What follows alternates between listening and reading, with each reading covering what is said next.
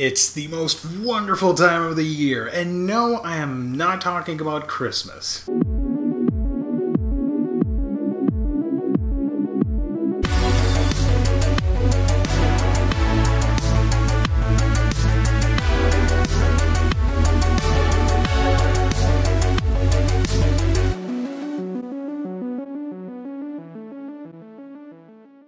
Hey everyone, welcome to another installment, another movie review here at A Week in Geekdom. My name is Giovannie Menendez, and finally, Jesus Christ, it's been too long. I have been waiting since this announcement was made. Holy crap, finally, I was able to see the Aquaman movie. And I gotta say, man, right off the bat, I am not one to give grades or say this is a percentage rating, because I don't really believe in that sort of stuff. If you want to see a movie, go watch it. If you don't like it, well, you didn't like it. Move on. That's it. But this whole system of having to do percentages and reviews with numericals and all that stuff, not for me. I'll just tell you what I liked, what I didn't like, if I recommend it or not. That's it. Just some friendly thoughts. I won't spoil anything. Don't worry about it. Just in case you want to see the movie and then you want to come back, that's perfectly fine with me. I'm just going to geek out over quite possibly one of my favorite movies of 2018. Yeah, I went there. And I know. I'm probably getting some viewers that are like, what is this guy even talking about? That movie was horrible. That's your opinion. That's cool, bro. Here's mine. I absolutely love this movie. I'm gonna be a little bit biased. A lot of people that know me, whether it's in person or through the internet or this channel or other social media sites, you know that I am a big fan of Arthur Curry. I love the character. I've been reading about Aquaman since the 90s. I've enjoyed every single animated adaptation, whether it be on the Superman the Animated Series show, whether it be Batman Brave and the Bold, or the Justice League series, or hell, even the Throne of Atlantis comic book animated movie adaptation, I should say. The character has always been something that I have enjoyed and look forward to when I go into DC Comics or DC comic adaptations. Now, in 2016, imagine my surprise when the character was revealed to be a part of the back then people were referring to it as the extended universe, but it's more of what was the name? Worlds of DC, the film universe, if you will. I just like to call them DC films. That's it. So imagine my surprise when the character got a cameo in BVS. That was freaking amazing. That was one of my highlights in the video that I made of that movie. And then to my surprise that he was going to be a part of the Justice League movie, and surprise, surprise, he was one of my favorite parts of that movie as well. Now, the character of Aquaman, after so many decades, this is a character that has been neglected by everybody, every mainstream outlet media, every professional reviewer, every mainstream fan, every casual fan, whatever. He has been ignored, he has been ridiculed in universe and out of, in reality. He has been the subject of jokes, of parodies. The character has gone through the ringer. All thanks to that famous Super Friends cartoon. But if you actually go back and read the comic books, yeah, they tend to be a little bit silly at times. But for the most part, a good chunk of the material that has been published is quite freaking excellent and pretty dark. You had storylines like Search for Mira, Death of a Prince, stuff like that, where it's not all fun and games and the character has life and death equations to deal with, It's stuff like that that has always appealed to me, and of course the whole mythology with Peter David's run. Whatever, I'm rambling about the comic book. We're here to talk about the movie. But yeah, this is a character that has been ridiculed. They did a complete 180, by the way, with Peter David in the 90s. They redesigned him again with the Timverse in the animated series. Nobody batted an eye. He was one of the first superheroes to get married. He was one of the first superheroes to have a kid and lose a kid, lose a marriage, lose a hand, get redesigned, now had a hard reboot with the New 52, has had multiple origins. Nobody batted an eye, like I just mentioned. Of course, you had an actor of Polynesian descent with Jason Momoa, and now people want to complain about that's not my Aquaman. Well, sorry to disappoint you guys, but technically none of the actors are your favorite superheroes because they're adapting the characters. But that is a subject for another video. I am ranting, and I hate to rant. I am so sorry, but I needed to get that out. So yeah, the movie is an amalgam of storylines and plots that I have seen throughout the comic books, throughout the history of the character, that I thought was pretty well juggled. One of the main aspects of this movie is taking a direct adaptation of the New 52 stuff that Jeff Johns did back in 2011. That, I think, embodies about 75% of the material used for this movie. You have the character of Arthur, who is a loner, who doesn't really know where he belongs. He is a freak by human standards, and he is a freak by Atlantean standards. He's somewhere in the middle with no real direction. And I thought Jason Momoa played this pretty well. I genuinely enjoyed this hero without a course. And basically the journey that he goes through is that ship setting sail and setting straight for the eventual hero that he becomes. It is a journey that is worthwhile taking because you see the formation of this legendary, iconic DC character. Now, Jason does a really good job, but it was interesting to see all the voices that I kept hearing when the character was speaking. I did see some John's material with the New 52. I did see a lot of Peter David's influence, a lot of Golden Age cheesiness, a lot of elements that converged in a film that is audacious, wild, crazy, and not afraid to do its own thing, and I gotta commend it for that. James Wan took a gamble and, in my opinion, paid off. If you are a fan of this character, you know that the character has a history of just wild and crazy elements, whether it be this high-tech civilization that people thought was extinct now is living underwater. You explore the mythology, you get to see the beauty of Atlantis and the richness of such a city that is a technological wonderland, if you will, but also is alive and breathing, and it coexists with its citizens. Of course, you also see the whole thing with Ocean Master and all these other characters. But I think James was able to take the best elements of a character that really hasn't been explored all that well and form a cohesive plot that, one, gives us a clear hero journey element, and two, establishes as a dominant force. And if you're brand new to the character, you're like, yeah, alright, he is a member of the Justice League. He is one of the heavy hitters, because he truly is. He is basically an underwater Superman, if you will, and he has the royal duty of protecting 75% of planet Earth. One of the aspects that I really enjoyed was were the visuals, I should say. The visuals on these were crisp and detailed and absolutely lovely. I loved, and I'm saying lovely a lot, watching all the scenes in Atlantis and the different scenes on Earth, on land, I should say, whether it was Sicily or the Trench or Atlantis itself or Amnesty Bay in the eastern coast of the United States. All that stuff just looked beautiful, and it gave you a sense of how vast and rich the oceans are in this world, where it can look totally different depending on the place that you're in.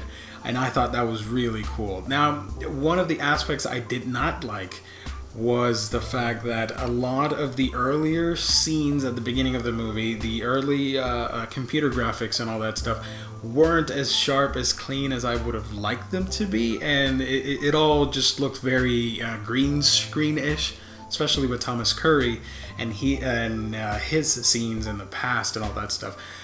But it's only nitpicking. It looked great, but you could tell in certain scenes that, you know, it was a green screen.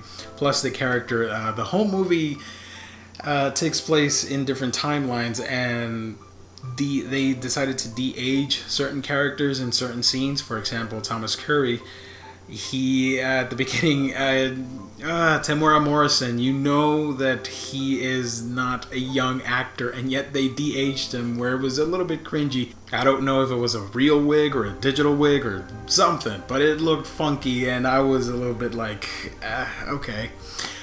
Same with Willem Dafoe, which was a little bit too weird, seeing him all young and doing his thing as a young Balco. But other than that, the movie is fine. I have seen so many people taking jabs at this simply because it's not X or Y film that I will not name. You know, it's that kind of mentality that I try to stay away from, and I just like what I like, and I am giving you my honest opinion. I don't try to go into the whole war about which films are better and why this one sucks because it's done by these guys. That ain't me. Every film, I enjoy most films that I watch, and regardless of the competition or all that stuff, it don't matter. At the end of the day, these are just pieces of art meant to entertain and hopefully inspire people, because there is a message to this movie. I really enjoyed basically the conservation effort to clean our oceans, because they are dirty like you have no idea. We are horrible as a human species taking care of our planet, and just, you know, we've done a horrendous job. The sea is just filled with so much plastic entering sea life and contaminating our waters and all that stuff. You know, I loved that aspect of the film, that in a subtle, small way, that it probably helped spark some imagination on viewers to try and do something, I guess, to help clean our oceans.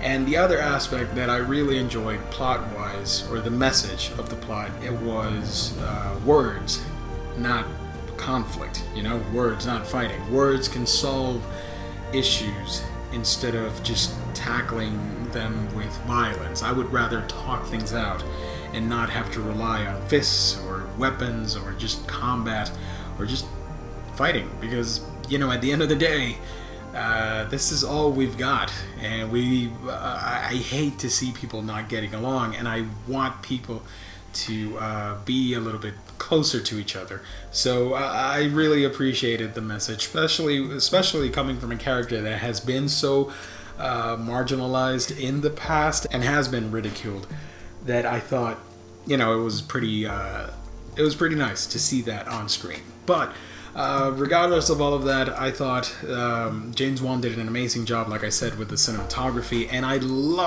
absolutely loved the fight choreography and the stunt work used in this movie, whether it be a scene with Atlanta fighting Atlantean soldiers on the lighthouse, where there is a frenetic 3D fight effect going around and all that stuff. Or you see Merc with his elite soldiers chasing down Mira and Arthur through Sicily. Or underwater sea battles. Those are freaking amazing to behold, because, you know, there is no gravity, or well, yeah, there is gravity, but you know what I mean. There's no central point of a character just standing there, because anything or everything can be an angle. And I thought it looked amazing. You didn't get lost like other fights tend to do, or other scenes tend to do, I should say. You had a clear, focused scene as to what these guys were doing, especially at the end with our main villain and our main hero duking it out. It just looked amazing, and I loved every single bit of it. I have to admit, I got super teary-eyed watching this movie, because you know, I've been following this character for so long. To see certain aspects, whether it be Amnesty Bay, whether it be Salty the Sea Dog, whether it be Aquaman doing his telepathic communication with the animals, or the fish, I should say, whether it's just seeing Mira and Arthur together on screen, this awesome power couple that I have been a fan of. It just hit the geek spot hard, man. I absolutely loved it. Patrick Wilson, by the way, did a phenomenal job as Ocean Master Orm. He was frightening and convincing, and there was an air of conviction to him. Like, this was a worthy cause. And to some extent, yes, Atlantis is a city that is full of fanatics. But at the end of the day, he kind of did make a point. He did make a valid point as to why he wanted to invade Earth and teach the, or the surface, to teach the surface dwellers a thing or two about what they have been doing and the threat that they feel is imminent from the people of every nation, every country.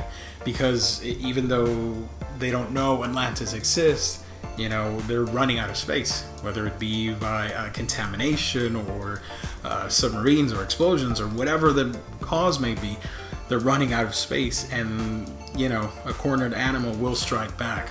So I really appreciated, and I really loved Patrick Wilson's just on-screen bravado as one of the coolest comic book villains, in my opinion. And speaking of cool comic book villains, Yahya Abdul-Mateen II. Holy crap. The dude just killed it as one of my favorite DC villains of all time.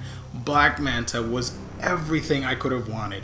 From his origin story, you know, it was reworked a little bit, but, you know, the essence of it was there, and the origin with his dad and all that stuff. But man, he just killed it on that role.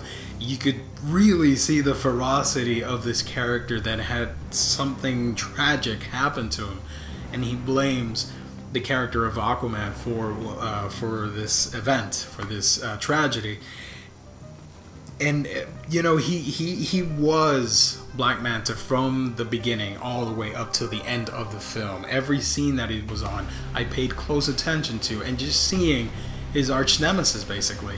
You know, aside from Ocean Master, the two main villains that everybody always mentions when it comes to Aquaman, you got Ocean Master and you've got, of course, Black Manta. And seeing these two characters fighting for the very first time in, like, cinematic history, that was pretty special, and it brought a tear to my eye, especially when you do see the suit and the way everything is meticulously constructed, and the science behind the laser eyes and all that stuff.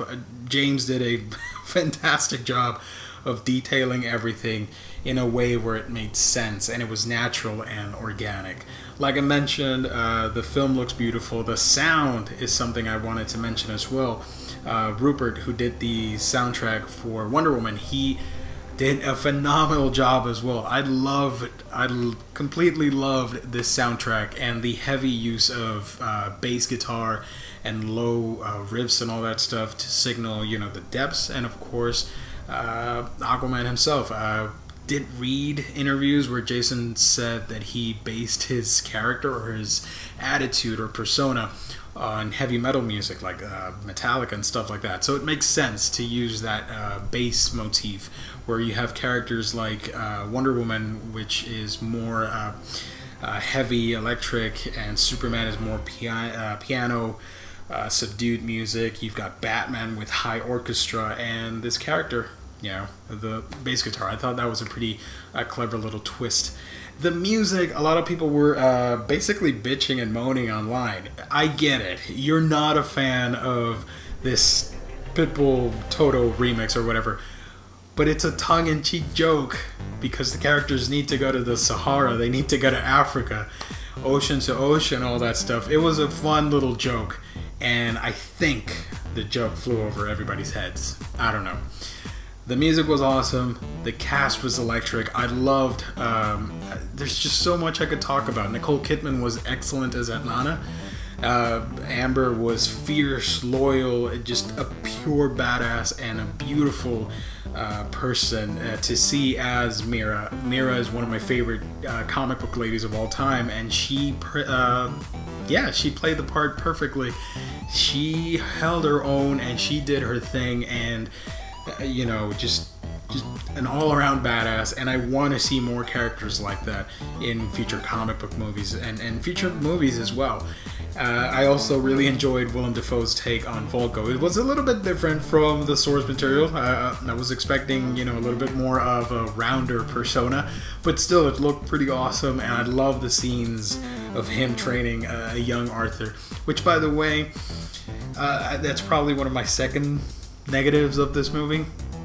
The child actors that they used, a young, I'm going to say 9-year-old Arthur, and then a 15-year-old or 16-year-old, I wasn't too much of a fan of. Those scenes made me cringe a little bit, but everything else, was pretty fun. This movie, I like to make jokes about comparing movies and in my head how I see them, and I guess for this movie, if I were to take certain aspects of Gladiator and mix them with Indiana Jones inside of a comic book DC movie, that's sort of what you would get with Aquaman. I love the idea of the hero's journey of redemption and just finding the way to restore his faith and balance and status on the world, because he is a superhero. He is a character that people look up to. And to lose that faith and not see himself as the hero that he's always meant to be, I really enjoyed seeing the journey of him discovering that aspect and becoming a great character, a great hero. So overall, I'm not going to rate this. I'm not going to give it a grade or a number or anything. I'm just going to say that if you want to have a fun time, please support this movie. Please watch it. If you're a fan of Aquaman, this is a must-watch, and you're probably really excited about the idea of a character that has been so such a heavy underdog, man, to finally get his due in a movie that is brimming with personality, gusto, and flair that I absolutely loved. Guys, for me personally, the hype was real, this movie was real, everything about this was just freaking fantastic. Don't let the haters bring you down. Don't listen to that noise. Go watch the movie and enjoy it, because it is fun. It is a fun movie, and it does stick to the formula of fun movies. It's wild, it's ambitious, and it has fun doing its thing. It can be crazy and downright hilarious, but at the same time, it honors the source material. Seeing Arthur Curry with the hero suit, with the Aquaman suit, it definitely brought a tear to my eye, and it was literally reading a comic book, reading comic books, which I love for this character. Seeing that for the very first time on screen, it was just a magical experience, and I gotta thank James Wan for doing this, and I gotta thank Zack Snyder for bringing Jason Momoa into the DC Films universe and introducing Aquaman and Batman vs. Superman, which led to all of this. So I am extremely happy. I don't know. What do you guys think? Have you seen the movie yet? I know I did see it a little bit earlier compared to other people, but regardless, I know a lot of people are watching it, and I want to know your opinion on it and what you thought of this review / admiration for the character.